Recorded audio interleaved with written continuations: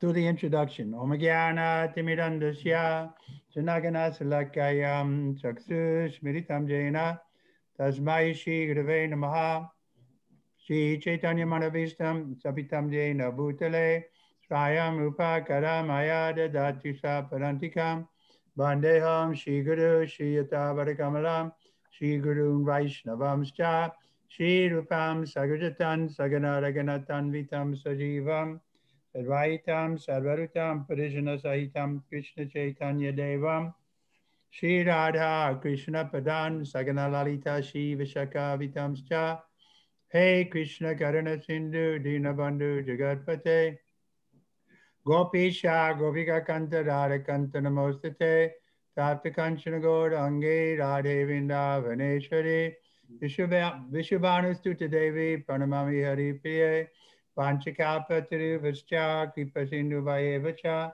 Patitanam Pavanevyo Vaishnavevyo Namo Namaha Shri Krishna Chaitanya Prabhu Nityananda Shri Advaita Gadadhar Srivasari Gaura Bhaktavinda Hare Krishna Krishna Krishna Hare Hare Hare Rama Rama Rama Hare Hare. Anybody else knows it? Jeszcze ktoś chce powiedzieć werset. Okay. Paradama. You want to try? Kishori?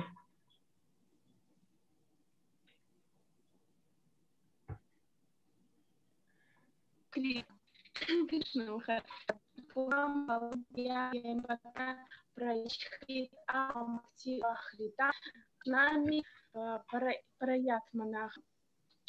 Если человек предложит мне листок, цветок, плод или немного воды, я обязательно приму это. Very good. Okay, today, text 27, chapter 9, Bhagavad Gita, the most confidential knowledge. This is also a very important verse. Yat karoshi yat ashnasi yat jahosi dadasi yat yat tapasya sikunteya tat kurushamarpanam. Whatever you do, whatever you eat, whatever you offer or give away, and whatever austerities you perform, do that, O son of Kunti, as an offering to me. Czytamy werset 27 rozdziału 9 Bhagavad Gity. To też jest bardzo ważny werset. Cokolwiek czynisz, spożywasz, składasz ofierze i dajesz darze, jak również wszystkie wyrzeczenia, które praktykujesz, powinny być o synu Kunti ofiarą dla mnie. So in this way, we become Krishna conscious. I w ten sposób my stajemy się świadomi Kryszny. Because we're thinking, well, why am I doing this? I'm doing it because to please Krishna. Ponieważ my myślimy, dlaczego ja to robię? Ja to robię, żeby zadowolić Krysznę. The goal for all of us is to come to the point that everything we do is for pleasing Krishna. Naszym celem jest to, żeby wszystko, co robić, było dla zadowolenia Kryszny. So it doesn't mean that we neglect pleasing anyone else, because if Krishna is pleased, then everybody will be satisfied with us. I to nie znaczy, że my zaniedbujemy, by zadowolić inne osoby, ponieważ gdy zadowolimy Krysznę, to wtedy każdy inny też będzie z nas zadowolony. Except those who are envious of Krishna. Poza tymi, którzy są zazdrośni o Krysznę. But that'll be good also, then we can learn to avoid them, because we see they're envious of Krishna, we should keep distance. Ale to też będzie dobre, ponieważ będziemy mogli ich unikać i zobaczymy, że oni są zazdrosni o Krysznę i będziemy trzymać od nich dystans. So there's, we were reading yesterday, Srila Bhaktisiddhanta Saraswati Thakur was mentioning about the dham, and then the name, and then the desire, pleasing Krishna, three things. Wczoraj czytaliśmy, Srila Bhaktisiddhanta Saraswati Thakur wspominał dhama, święte imię i pragnienie. So the dham means a place where Krishna consciousness is practiced. I dham to jest miejsce, gdzie jest praktykowana świadomość Kryszny. So for us that means ISKCON. I dla nas to oznacza ISKCON. We have a duty to try to keep ISKCON pure, just like we have a duty to keep ourselves pure. Mamy obowiązek, by utrzymywać ISKCON czysty, tak jak powinniśmy siebie utrzymywać w czystości. So if we do that, Naturally in the Dham, we'll chant the holy name. I jeżeli to będziemy robić, to naturalnie w tam będziemy intonować święte imię. And then the name will give us the, make it clear to us what is pleasing to Krishna. I potem imię uczyni dla nas jasnym, co jest zadowalające dla Kryszny. That's the perfection. I to jest doskonałość. Purport. Thus, it is the duty of everyone to mold his life in such a way that he will not forget Krishna in any circumstance. Everyone has to work for maintenance of his body and soul together, and Krishna recommends herein that one should work for him. Everyone has to eat something to live, therefore he should accept remnants of foodstuff offered to Krishna. Any civilized man has to perform some religious ritualistic ceremonies, therefore Krishna recommends, do it for me. This is called archana. Everyone has a tendency to give something in charity. Krishna says, give it to me. And this means that all surplus money accumulated should be utilized in furthering the Krishna conscious movement. Nowadays, people are very much inclined to the meditational process, which is not practical in this age. But if anyone practices meditating on Krishna 24 hours a day by chanting the Hare Krishna mantra on his beads, he is surely the greatest meditator and the greatest yogi, as substantiated by the sixth chapter of Bhagavad Gita. Znaczenie. Każdy ma obowiązek uformować swe życie w taki sposób, aby w żadnych okolicznościach nie zapomnieć o Krysznie. Każdy musi pracować, aby utrzymać swoje ciało i duszę razem. I Kryszna daje tutaj wyraźnie polecenie, że praca ta ma być ofiarą dla niego. Każdy musi coś jeść, aby żyć, lecz należy przyjmować pozostałości pokarmu ofiarowanego Krysznie. Każdy cywilizowany człowiek musi wykonywać pewne rytuały religijne i dlatego Kryszna poleca czyń to dla mnie. To nazywane jest archana. Każdy ma skłonności do praktykowania dobroczynności. Kryszna mówi, daj to mnie. To oznacza, że wszelkie nagromadzone oszczędności powinny zostać użyte dla wspomożenia świadomości Kryszny. W dzisiejszych czasach ludzie są skłonni do praktykowania medytacji, która w tym wieku nie jest procesem praktycznym, ale jeśli ktoś praktykuje medytację o Krysznie, zawsze intonując Hare Krishna na kolorach medytacyjnych, ten jest z pewnością największym joginem, jak dowodzi tego 6 rozdział Bhagavat Gita. Text 28. Subha subha palar evam moksha se karma bandhana sanyasya yoga yuktatma vimukto mam upashyasi.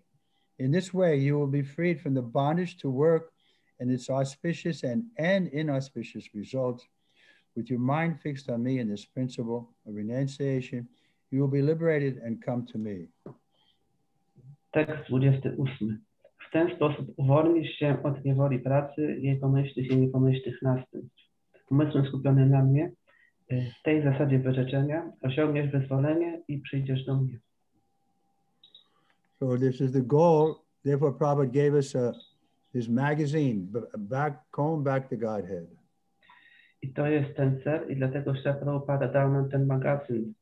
This is our original position, Krishna consciousness, but we've misused our independence. Therefore, we find ourselves in this temporary world full of misery and ignorance. To jest nasza oryginalna pozycja, bycie świadomości Kryszny, ale źle użyliśmy naszą niezależność i dlatego znaleźliśmy się w tym świecie pełnym niedoli. And Prabhupada says elsewhere that we have no way to come out, like fishes caught in a net. I też Prabhupada w innym miejscu mówi, że nie mamy pojęcia, jak się stąd wydostać, tak jak ryba złapana w sieć. But here he's offering a way out. If we work for Krishna, we can transcend our karma. Ale tutaj pokazuje, jak się stąd wydostać. Jeżeli będziemy pracować dla Kryszny, wtedy będziemy w stanie przekroczyć naszą karmę. That was Arjuna's dilemma. He was thinking, if I fight, it'll give me bad karma. But Krishna is assuring him throughout the Gita that no, you won't get any karma if you work for me. I to był dylemat Arjuny. On myślał, jeżeli będę walczył, to przez to zrobię sobie złą karmę. Ale Krishna to zapewnia, jeżeli będziesz działał dla mnie, nie będzie nic niewłaściwego. In the 4th chapter, he says, Janma karma chame divyam evam yo veti tattvataha bhaktadeham chana jana naitimam eti sojuna. What is that? If you know me, my birth and activities, then you don't come back to this material world, but you come to my abode. W 4. rozdziale Krishna mówi, jeżeli znasz mnie i moje czynności, to wtedy po opuszczeniu tego ciała już nie będziesz, to wrócisz do mojego Królestwa Duchowego. So this is the same point he's making here. I ten sam punkt jest ustanowiony tutaj. He makes this throughout the Gita, that we can come to him by the process of devotional service. Przez całą Bhagavad Gita on mówi, że możemy go osiągnąć poprzez proces służby oddania. And devotional service is open to everyone. I ta służba oddania jest otwarta dla każdego. Even women. Nawet kobiety. Purport. One who acts in Krishna consciousness under superior direction is called yukta. The technical term is called yukta vairagya. This is further explained by Rupa Goswami as follows. Anataksya vishayan yataham rupa yunjataha nirbandhan Krishna sambandhe yuktam vairagyam uchyate. Bhakti Rasamrita Sindhu 255. Rupa Goswami says that as long as we are in this material world, we have to act. We cannot cease acting. Therefore, if action is performed and the fruits are given to Krishna, then that is called yukta vairagya. Actually, situated in renunciation, such activities clear the mirror of the mind. As the actor gradually makes progress in spiritual realization, he becomes completely surrendered to the Supreme Personality of Godhead. Therefore, at the end, he becomes liberated, and this liberation is also specified. Go ahead. Znaczenie, kto działa świadomości Kryszny pod wyższym przewodnictwem, to nazywany jest yukta. Fachową nazwą yukta vairagya. Szerzej tłumaczy to w następujący sposób Śrila Rupa Goswami.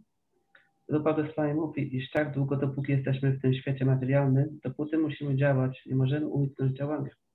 Jeśli owoce swojej działalności oddajemy Krysznie, to jest to nazywane yukta vairagyą. Postępowanie takie jest właściwe we życzeniu i oczyszcza lustro umysłu, tego, kto je praktykuje. Osoba taka, czyniąc stopniowy postęp w realizacji duchowej, całkowicie podporządkowuje się najwyższej osoby Boga. Dlatego w końcu osiąga wyzwolenie, a to wyzwolenie jest również określone. So that type of liberation is being specified. Because by this liberation, he does not become one with the Brahmajyoti, but rather enters into the planet of the Supreme Lord. It is clearly mentioned here, Mam Upaishyasi. He comes to me, back home, back to Godhead. There are 5 different stages of liberation, and here it is specified, the devotee who has always lived his lifetime here under the direction of the Supreme Lord, as stated,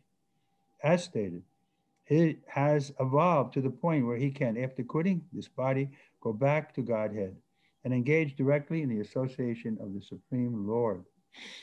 Przez takie wyzwolenie nie łączy się ona z Brahmajyoti, lecz raczej udaje się na planety Najwyższego Pana. Werset ten mówi wyraźnie, mam upaśyasi, przychodzi on do mnie, z powrotem do domu, z powrotem do Boga. Jest 5 różnych stopni wyzwolenia, lecz werset ten informuje, że wielbiciel, który w swoim życiu kierował się zawsze wskazówkami Najwyższego Pana, osiąga ten stan, w którym po opuszczeniu tego ciała może powrócić do Boga i bezpośrednio obcować z Najwyższym Panem. Okay, any questions so far? Czy są jeszcze jakieś pytania?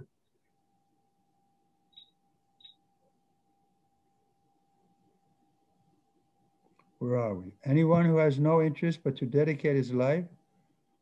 Yeah. Anyone who has no interest but to dedicate his life to the service of the Lord is actually a sannyasi. Such a person always thinks of himself as an eternal servant dependent on the supreme will of the Lord. As such, whatever he does it for the benefit of the Lord. Whatever action he performs it as a service to the Lord.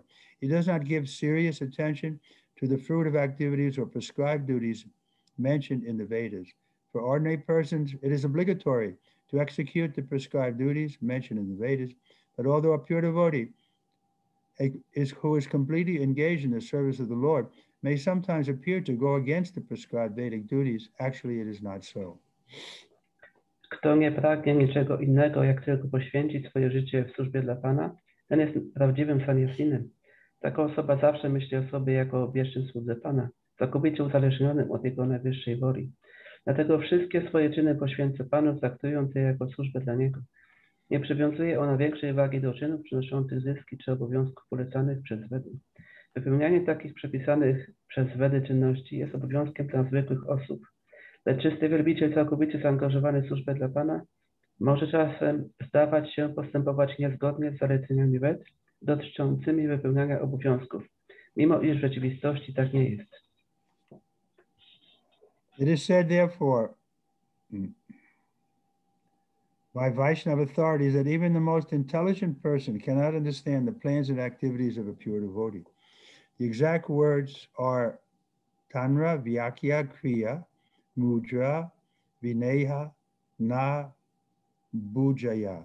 Chaitanya Charitamrita, Madhyam 23:39. A person who is thus always engaged in the service of the Lord, or is always thinking and planning how to serve the Lord, is to be considered completely liberated at present, and in the future he is going back home, back to Godhead. Is guaranteed. It is guaranteed. He is above all materialistic criticism, just as Krishna is above all criticism.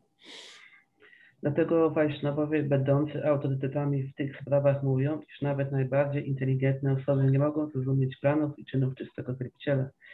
Dokładnie brzmi to Tanra Vakya Kriya Mudra Vigyana Bujaya.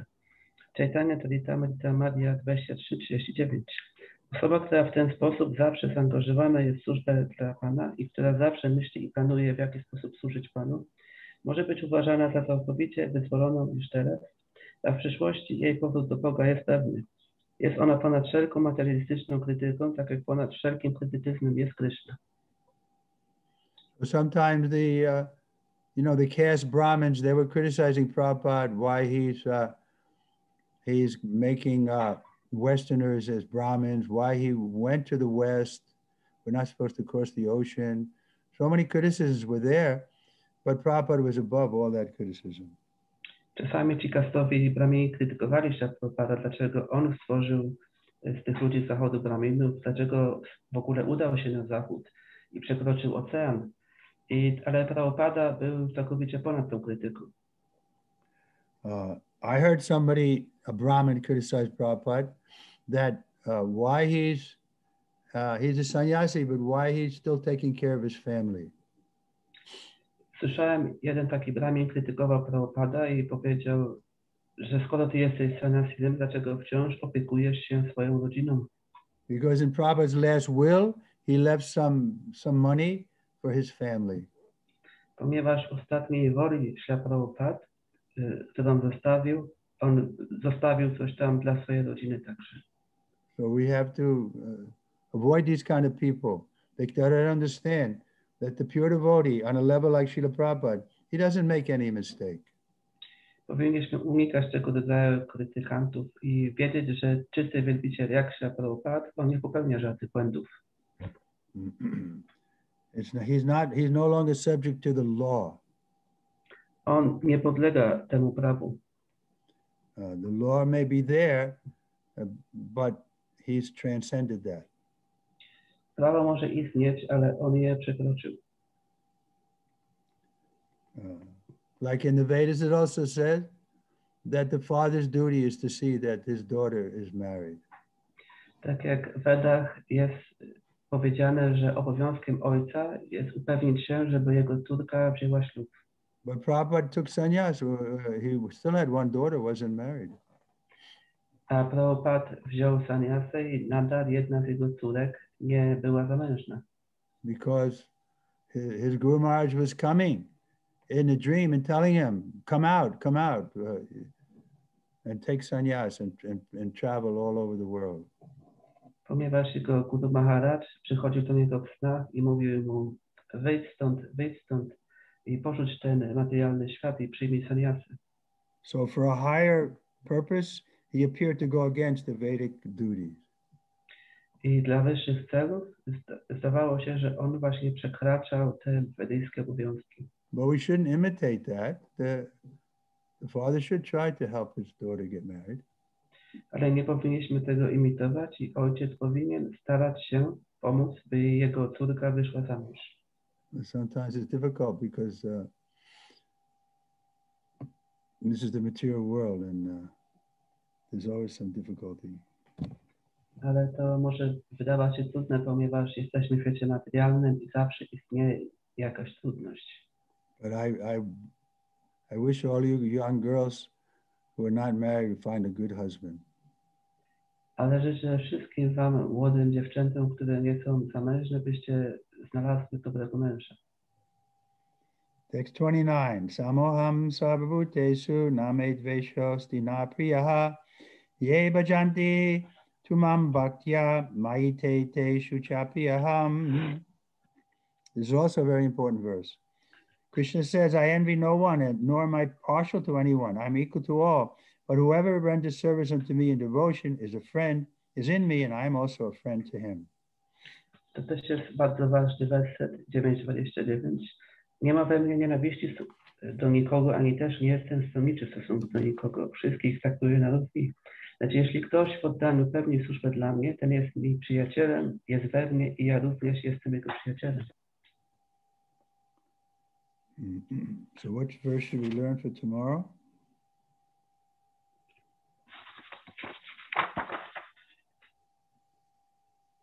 How about, I think 9:27 is a good one. Na następne spotkanie będzie werset 9:27 w nauczeniu się. Yad Karoshi Yadishnasi. So everybody can learn that? Wszyscy się nauczą? Shingadev? Raczej tak. Ah. See, he's enthusiastic to learn. On jest entuzjastyczny, by się nauczyć. That's the qualification.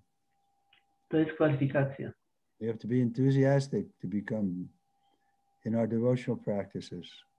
Powinniśmy być entuzjastyczni w naszej duchowej praktyce. Then it becomes easy. I wtedy staje się to łatwe. So what does Krishna say here? I envy no one, nor am I partial to anyone. I am equal to all. But whoever renders service unto me in devotion is a friend, is in me, and I am also a friend to him. Nie ma we mnie nienawiści w stosunku do nikogo, a nie jestem stronniczy w stosunku do nikogo. Wszystkich traktuję na równi, lecz jeśli ktoś w oddaniu pełni służbę dla mnie, ten jest mi przyjacielem, jest we mnie i ja również jestem jego przyjacielem. Purport, one may question here that if Krishna is equal to everyone and no one is his special friend, then why does he take special interest in the devotees who are always engaged in his transcendental service? Question, go ahead. Znaczenie. Ktoś może zadać pytanie, że jeśli Krishna jest jednakowy dla wszystkich i nikt nie jest jego szczególnym przyjacielem, dlaczego najwięcej uwagi poświęca swoim wielbicielom, którzy zawsze zajęci są pełnieniem transcendentalnej służby dla niego? Just like Draupadi, Krishna took special interest in her, that she was being abused, and he personally got involved. Tak jak Draupadi, Krishna się nią szczególnie zainteresował, ponieważ ona była wykorzystywana i potrzebowała ochrony. So generally, Krishna doesn't get involved in the material world because everyone here is under the law of karma. Ale przeważnie Krishna nie jest zainteresowany, co się dzieje w świecie materialnym, nie angażuje się, ponieważ każdy tu podlega wpływowi prawu karmy. And the law of karma is working, you can say, justly. I prawo karmy działa w sprawiedliwy sposób. There's no injustice here. Nie ma tu żadnej niesprawiedliwości. So then, if someone is suffering, that's because they did something in the past that now they're getting the fruit of that activity. I osoba, która cierpi, to dlatego, ponieważ zrobiła jakieś grzeszne czynności poprzednio i teraz otrzymuje owoc tego działania. So why should Krishna get involved? I dlaczego Krishna miałby się w to angażować? But if one becomes his devotee, then he has a special interest. Ale jeżeli ktoś staje się jego wielbicielem, wtedy Krishna ma dla takiej osoby szczególne zainteresowanie. Yeah, Prabhupada is saying he takes special interest in the devotees. Tak jak Prabhupada mówi, on ma szczególne zainteresowanie w stosunku do swoich wielbicieli. But this is not discrimination, it is natural. Any man in the material world may be very charitably disposed, yet he has a special interest in his own children. The Lord claims that every living entity, in whatever form, is his son, and so he provides everyone with a generous supply of necessities of life. He's just like a cloud that pours rain all over, regardless of whether it falls on the rock or land or water. But for his devotees, he gives specific attention. Go ahead. Nie jest to jednak dyskryminacją, lecz czymś najbardziej naturalnym. Ktoś może być życzliwie ustosunkowanym do wszystkich ludzi w tym świecie, lecz szczególnie interesuje się swoimi dziećmi. Pan mówi, iż każda żywa istota, bez względu na to, w jakiej formie życia się znajduje, jest jego synem, wobec tego jest on wspaniałomyślny wobec wszystkich w zaspokajaniu ich potrzeb życia. Jest on podobny chmurze, która wylewa deszcz wszędzie na skały, glebę do wody. So he's giving special attention to his devotee. I on obdarza szczególną uwagą swoich wielbicieli. Just like Vaishali. Tak jak Vaishali. Special interest, because if one is serious to be a devotee, then naturally the Lord is attracted. Ponieważ gdy ktoś jest poważny, by być wielbicielem, wtedy Pan czuje atrakcję. Such devotees are mentioned here.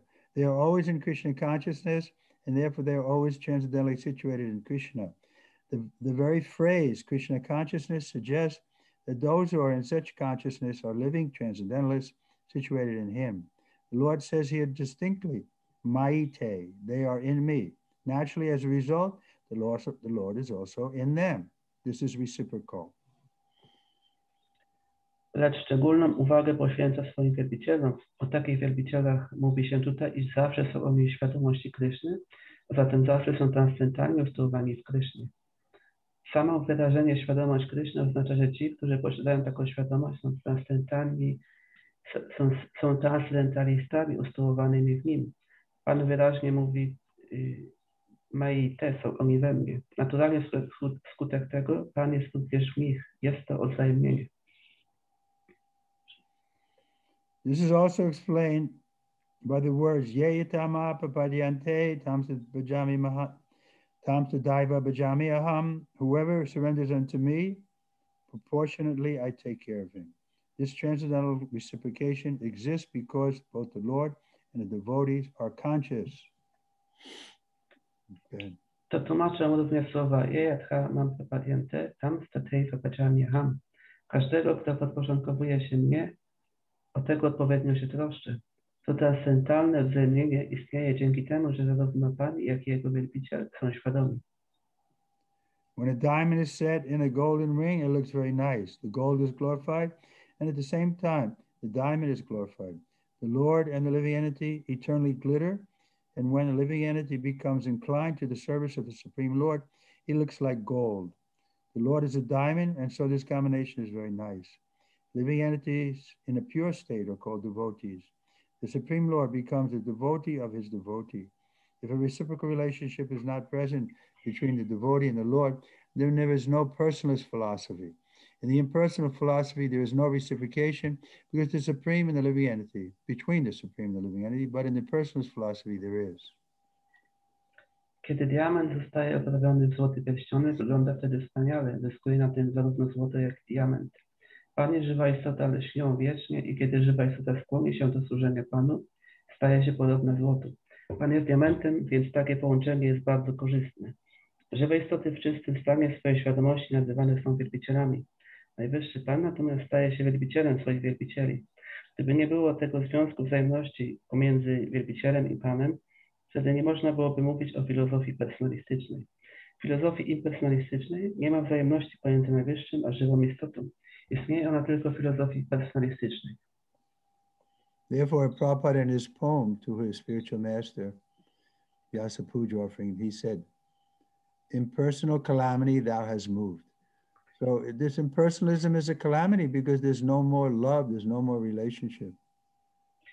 I dlatego Prabhupada także w swoim oferowaniu do swojego mistrza duchowego podczas Vyasa Pudży napisał poemat, w którym powiedział, że ta impersonalna, a this word calamity, how to also other meaning of this? Calamity means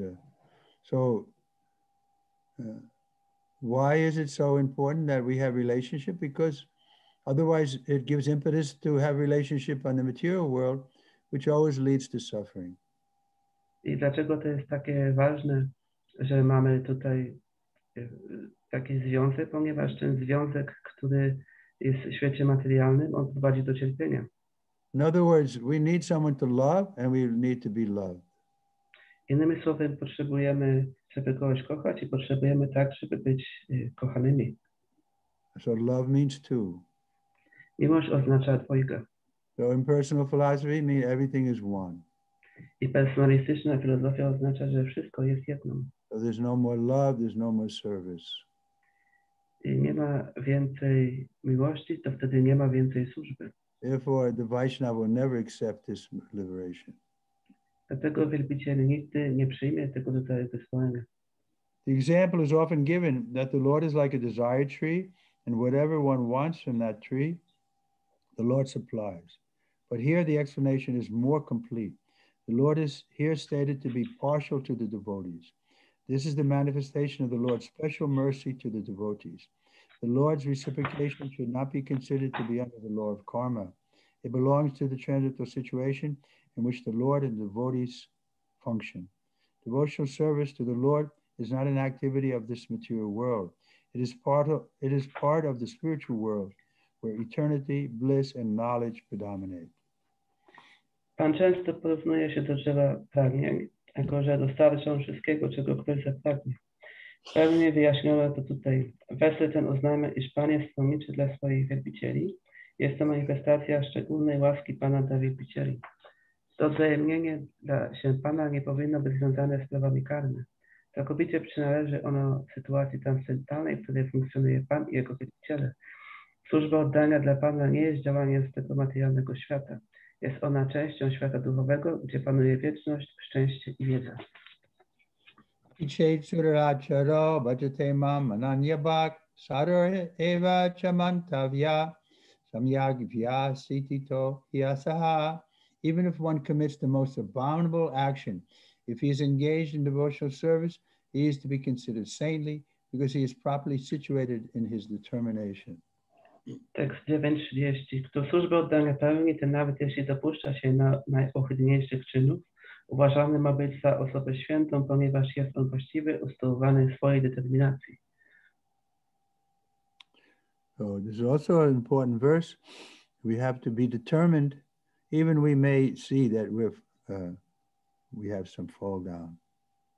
I to też jest bardzo ważny werset. Powinniśmy być zdeterminowani, nawet gdy widzimy, że zdarzają się nam upadki. It doesn't give us license to commit more fall down, but we should pick ourselves up and go forward, just like a child learning how to walk. Ale to nie oznacza, że mamy jakąś licencję na upadanie. Powinniśmy starać się znowu powstać i dalej chodzić, tak jak małe dziecko, które wiele razy próbuje chodzić.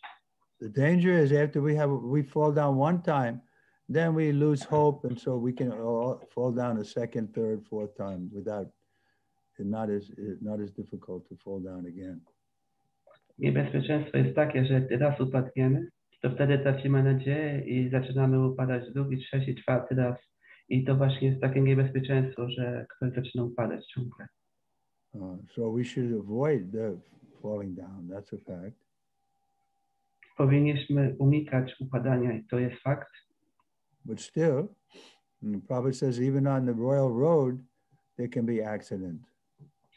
Ale nadal, tak jak Prabhupada mówi, nawet na królewskiej drodze jest niebezpieczeństwo wypadku. And we should feel ashamed. I powinniśmy czuć wstyd. And make a determination not to fall down again. I mieć determinację, by znowu nie upadać. Otherwise, the 10th offense is there to commit sinful activity on the strength of chanting. W innym wypadku. What number is that? 7, yeah. Jest 7 też obraza, która mówi, że popełnianie grzesznych czynności na mocy świętego imienia. The 10th offense is also there that one should not commit sinful activities. What is it? Even after understanding so many instructions in this matter. I też jest 10 obraza, która mówi, że nawet ktoś utrzymuje materialne pragnienia, to rozumiemy tekstory instrukcji na ten temat. So sometimes it's difficult, but we're trying to get the best thing. Czasami jest to trudne, ale my staramy się dostać na lepszą rzecz. We want to have direct relationship with Krishna. Staramy się mieć bezpośrednią relację z Kryszną.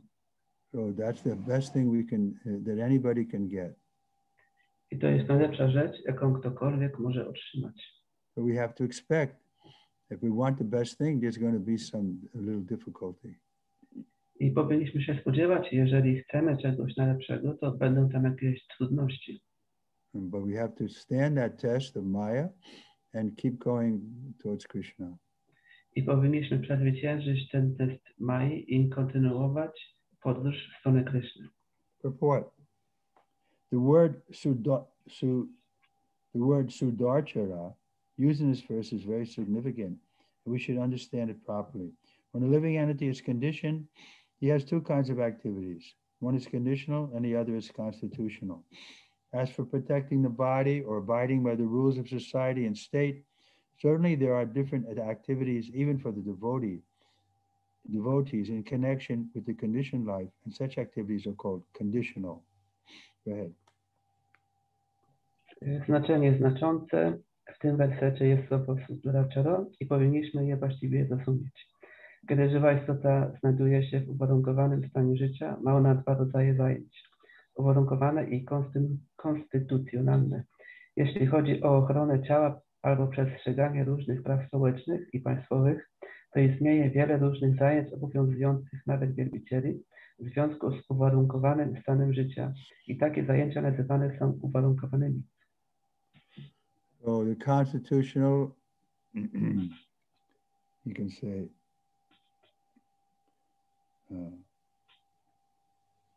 the conditional activities, just like we have to abide by the law of the road. We have to stop at the red and go on the green and so on. I te uwarunkowane czynności są podobne temu, jak jedziemy samochodem i musimy przestrzegać praw na ulicy, zatrzymać się na czerwonym świetle i tak dalej.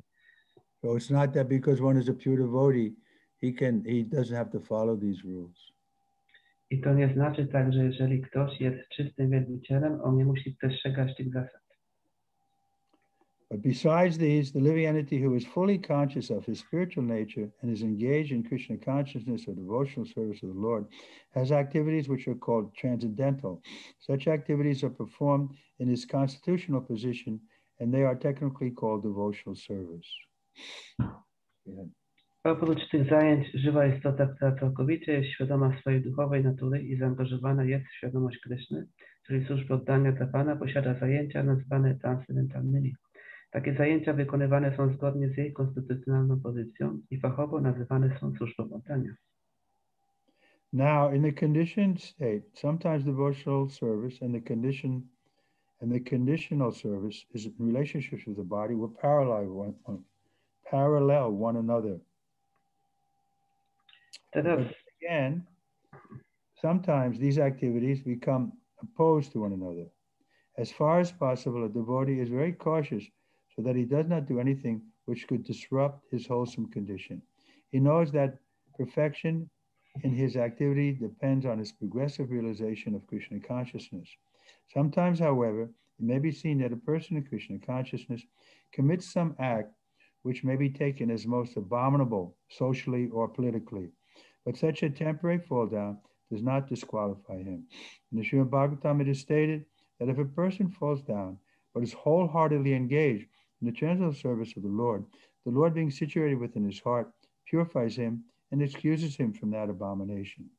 The material contamination is so strong that even a yogi fully engaged in the service of the Lord sometimes becomes ensnared. But Krishna consciousness is so strong that such an occasional fall down is at once rectified. Therefore, the process of devotional service is always a success. No one should deride a devotee for some accidental fall down from the ideal path. For as explained in the next verse, such occasional fall downs will be stopped in due course as soon as the devotee is completely situated in Krishna consciousness. Teraz w stanie uwarunkowanym czasami służba oddania i służba uwarunkowana związana ze zaspokajaniem potrzeb cielesnych pełnione są równolegle.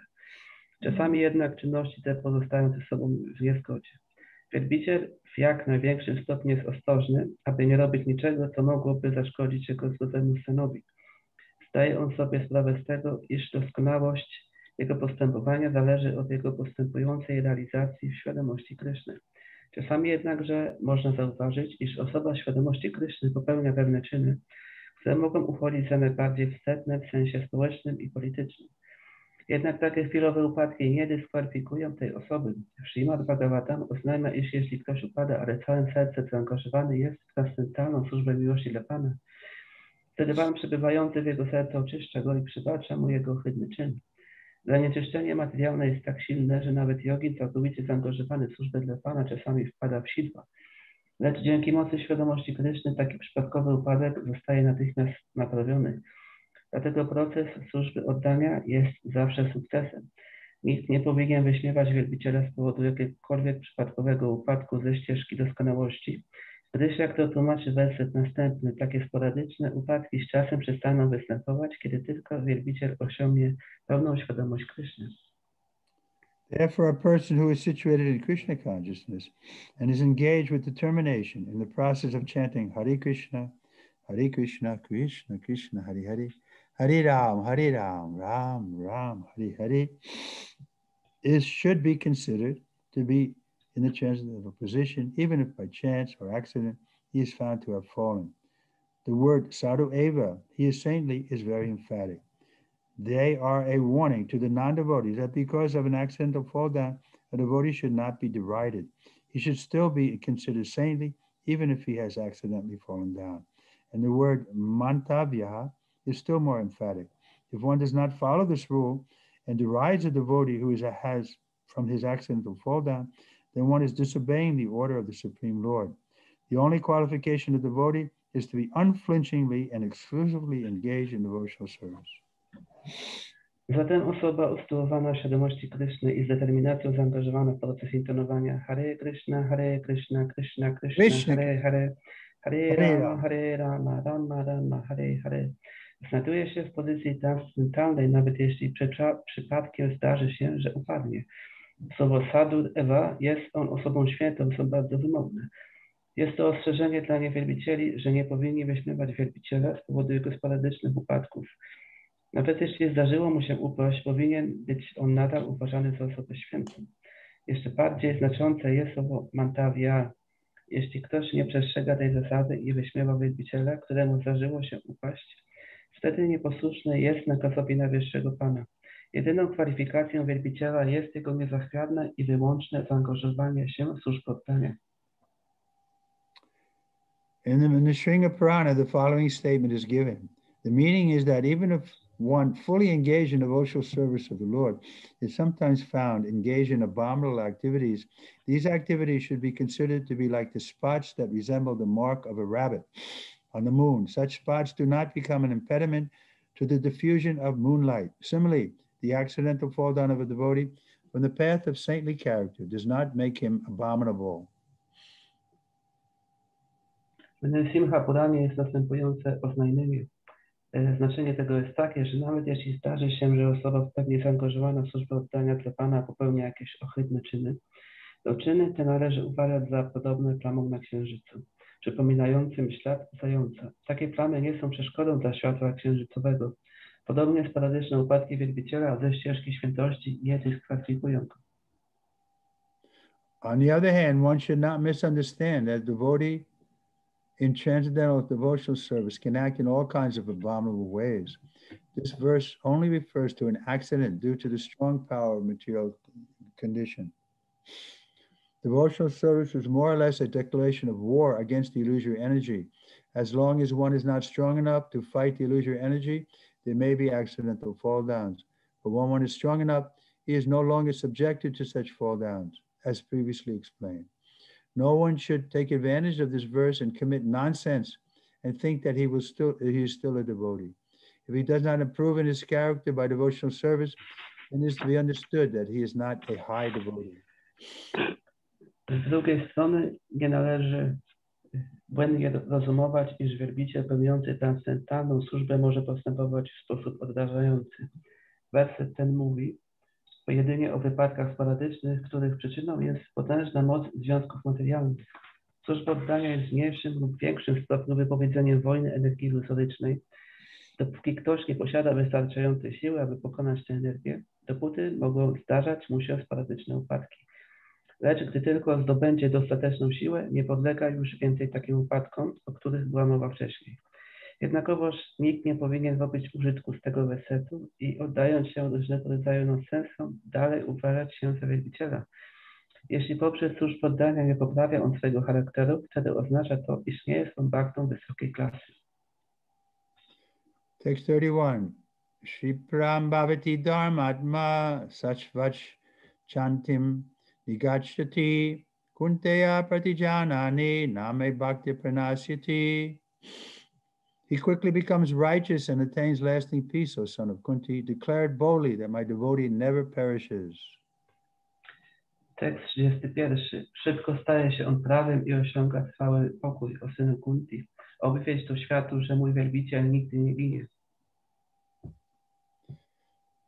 Purport, this should not be misunderstood. In the 7th chapter of the Lord says that one who is engaged in mischievous activities cannot become a devotee of the Lord. One who is not a devotee of the Lord has no good qualifications whatsoever. The question remains then, how can a person engaged in abominable activities, either by accident or by intention, be a pure devotee? This question may justly be raised. The miscreants, as stated in the 7th chapter, who never come to the devotional service of the Lord, have no good qualifications, as stated in the Srimad Bhagavatam. Generally, a devotee who is engaged in the 9 kinds of devotional activities is engaged in the process of cleansing all material contamination from the heart. He puts the Supreme Personality of Godhead within his heart, and all sinful contaminations are naturally washed away. Continuous thinking of the Supreme Lord makes him pure by nature. Therefore, to the Vedas, according to the Vedas, there is a certain regulation that if one falls down from his exalted position, he has to undergo certain ritualistic processes to purify himself. But here there is no such condition, because the purifying process is already there in the heart of the devotee, due to his remembering the Supreme Personality of Godhead, Krishna, constantly. Therefore, the chanting of Hare Krishna, Krishna Krishna, Hare Hare, Hare Ram, Ram Ram, Hare Hare should be continued without stoppage. This will protect the devotee from all accidental fall downs. He will thus remain perpetually free from all material contamination. Nie należy tego błędnie zrozumieć. W rozdziale 7 Pan mówi, iż nie może być jego wielbicielem osoba zajmująca się szkodliwą działalnością. Ponadto, kto nie jest wielbicielem Pana, ten nie posiada żadnych dobrych kwalifikacji.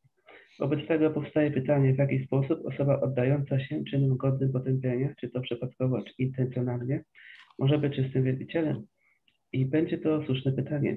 Godziwcy, o których mowa w rozdziale 7, nic nie angażują się w służbę oddania i nie posiadają żadnych dobrych kwalifikacji. To samo oznajmia Śrimad Bhagavatam. Na ogół wielbiciel, który zaangażowany jest w 9 rodzajów służby oddania, podlega procesowi uwalniania serca ze wszystkich zanieczyszczeń materialnych. Ponieważ umieszcza on w swoim sercu najwyższą osobę Boga, w ten sposób uwolniony zostaje od wszelkich zanieczyszczeń materialnych. Bezustanne myślenie o najwyższym Panu czyni go czystym z natury. Jest taka zasada wedyjska, która mówi, że kto upadnie ze swojej wzniosłej pozycji, ten musi poddać się w celu oczyszczenia pewnemu rytuałowi. Tutaj jednak nie ma takiego warunku, ponieważ ten czynnik oczyszczający znajduje się już w sercu wielbiciela, dzięki temu, że bezustannie pamięta on o najwyższej osobie Boga. Należy zawsze bezustannie intonować Hare Krishna, Krishna Krishna, Hare Hare, Hare Rama, Rama Rama, Hare Hare. To uchroni wielbiciela Pana od wszelkich przypadkowych upadków. W ten sposób na zawsze uwolni się on od wszelkich zanieczyszczeń materialnych. Okay, any questions? Czy są jakieś pytania? We have time for another.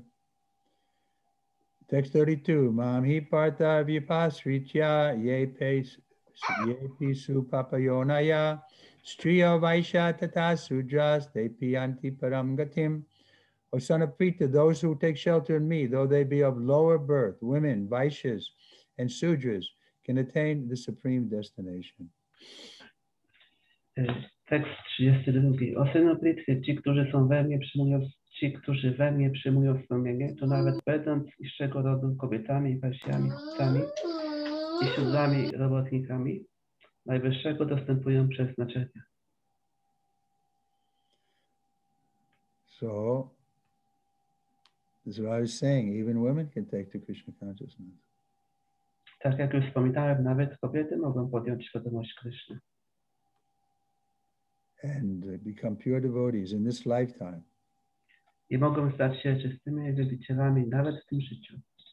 Once Prabhupada said to Yamuna Devi Dasi that Krishna, what this verse about the purport of this verse, that women are lower birth. I kiedyś Śrila Prabhupada rozmawiał z Yamuną Devi Dasi, wyjaśniając znaczenie właśnie tego wersetu, którym czytaliśmy.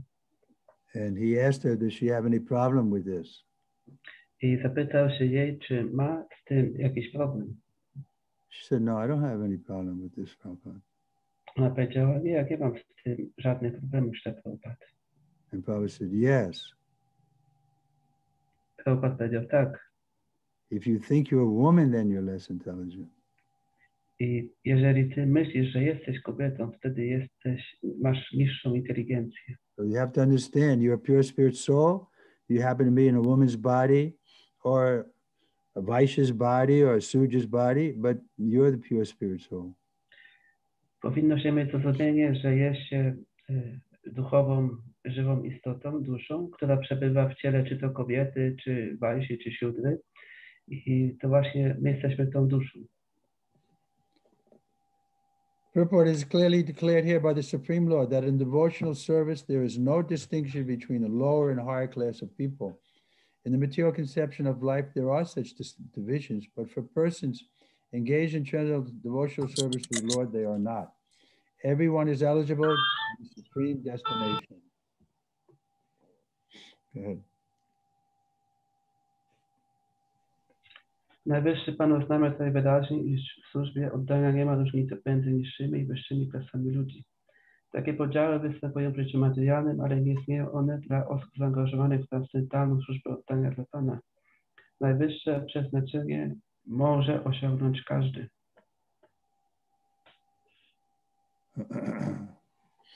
So this is the qualification that we just understand.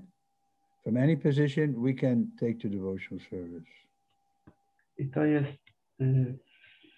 ważny punkt, że powinniśmy to rozumieć, że z każdej pozycji można podjąć służbę oddania. Even the non-humans can take to devotional service. Nawet istoty w ciele różnym od człowieka mogą podjąć służbę oddania. It's like Hanuman. Tak jak Hanuman. Just like Jatayu, he was a bird. Tak jak Jatayu, on był ptakiem. Or the cows in Vrindavan. Czy krowy we Vrindavan. Krishna is holding on to them. Krishna się nimi opiekował. So they're also pure devotees. To też są czyści wielbiciele. But we have human form of life. It's an opportunity we shouldn't miss. Mamy ludzką formę życia i nie powinniśmy stracić tej możliwości.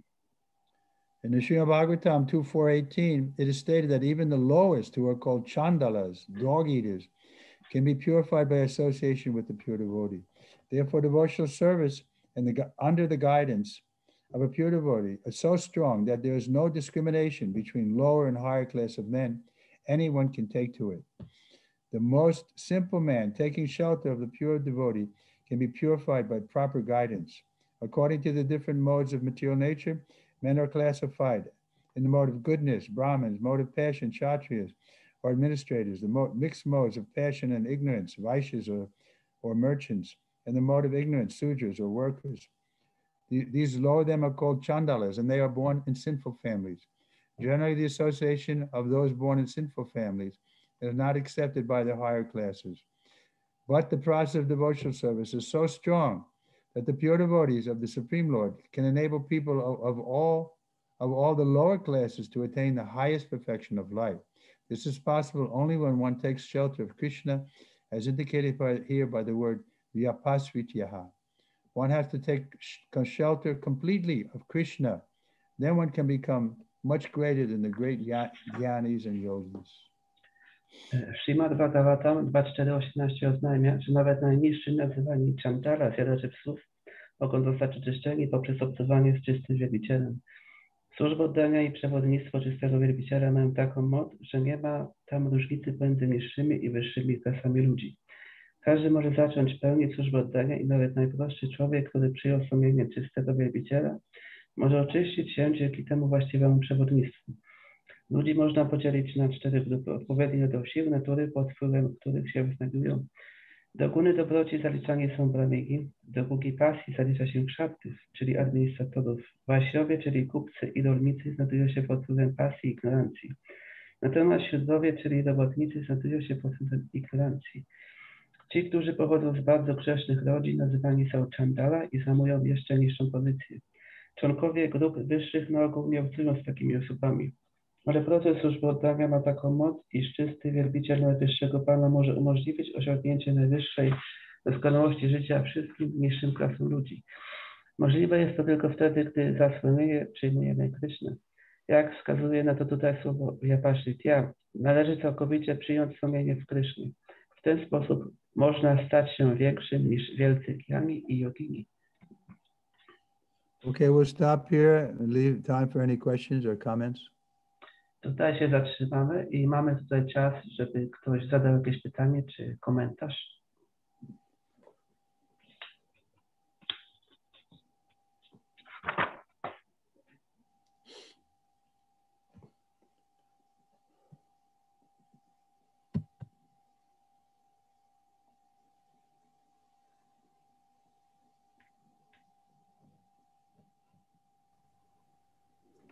Hare Krishna, Guru Maharaj. I ja widzę, że to jest rozdział o czystej służbie oddania. Hare Krishna, Guru Maharaj. I can see that that's the chapter describing pure devotional service. Yeah, so the pure devotional service, what's the point? A jaki punkt jest tego?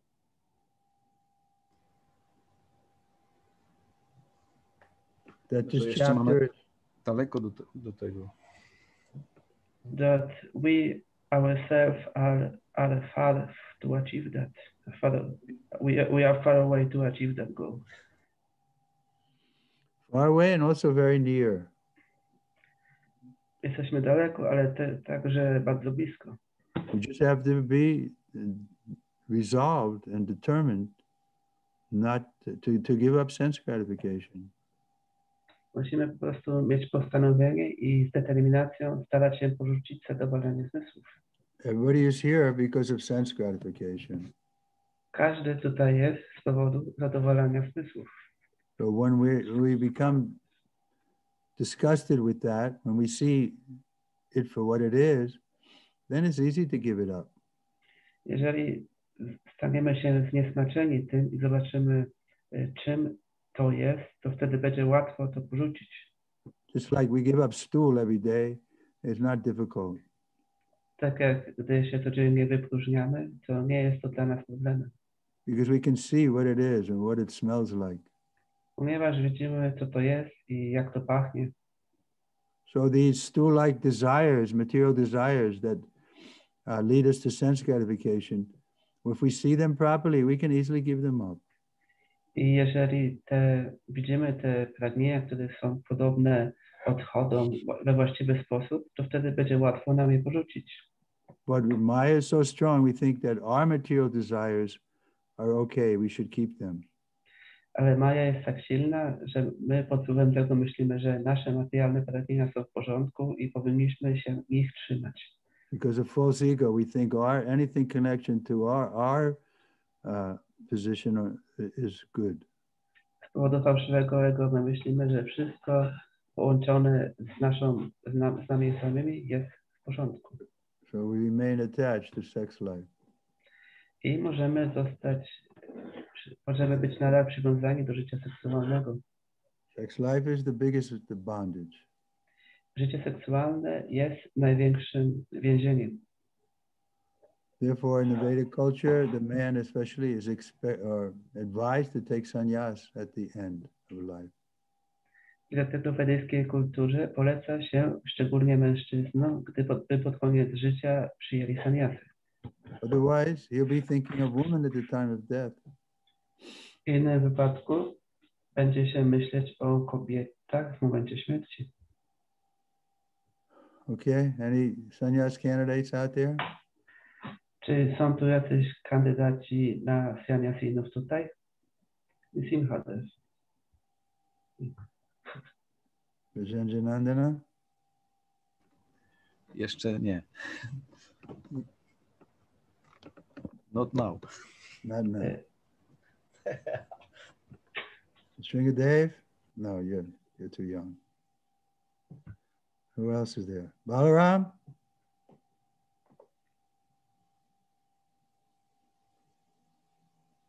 You ready for sannyas, Balaram? Balaram, jesteś gotowy na sannyasę? Musisz mikrofon włączyć. Masz wyłączony mikrofon, Balaram. He's quiet. Yeah. Kamalesh?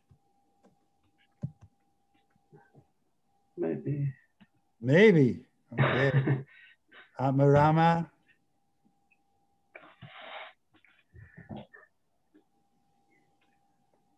No, we don't want to artificially take sannyas, because Prabhupada is saying everybody is a sannyas who's serving Krishna sincerely. So that's all. You can all become more than sannyas. My nie chcemy sztucznie przyjmować sannyasy. Krishna mówi, że każdy jest sannyasinem, kto służy mu szczerze i nie trzeba wtedy przyjmować takie sannyasy.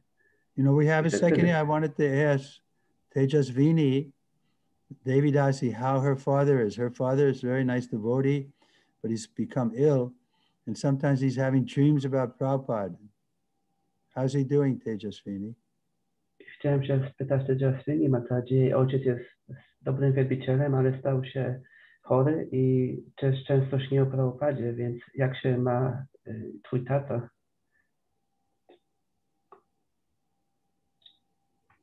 She may be in the next other room. Okay, we'll stop here then. We're going to learn the verse, Yat Karoshi.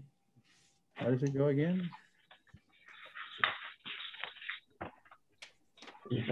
Yat Karoshi, Yadasnasi, Yajidasi, Dadatiyat, Yat Tapasyasi Kuntaya, Tat Kurushamararpanam. You have to learn this by Wednesday. Na środę mamy nauczyć się ten wers. And no book. Bez pomocy książki. First, I'm going to ask Vishali if she knows it. Vishali pierwszą zapytamy, czy zna. Then the next, I'm going to ask Dagmara. Potem Dagmara. Then Ranga Devidasi.